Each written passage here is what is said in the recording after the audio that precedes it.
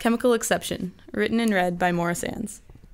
It was the weakness of hydrogen bonds that connected us, and somehow we'd metamorphosized from studying molecules to something a little more like anatomy. Laws of physics say materials expand in the cold, but 6 months of frozen makes water mold closer together. So somehow I thought we'd keep breaking and bonding, opposing, because we'd spent time under the igloo of my comforter, sharing secrets over our barely burning fire, trying to melt the cold logic just outside, hoping that by adding spring and our history, I could achieve covalence.